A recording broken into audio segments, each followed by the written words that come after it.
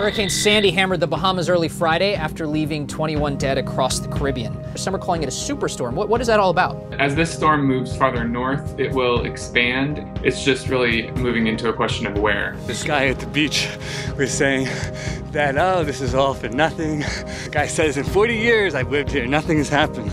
And this could be the one time. There's a shot of Atlantic City, New Jersey this morning as Hurricane Sandy is on her way. Stock and options markets are closed today. Thousands of flights have been canceled. Earnings reports are being delayed.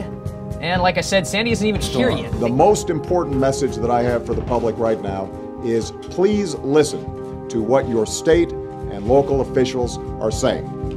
When they tell you to evacuate, you need to evacuate.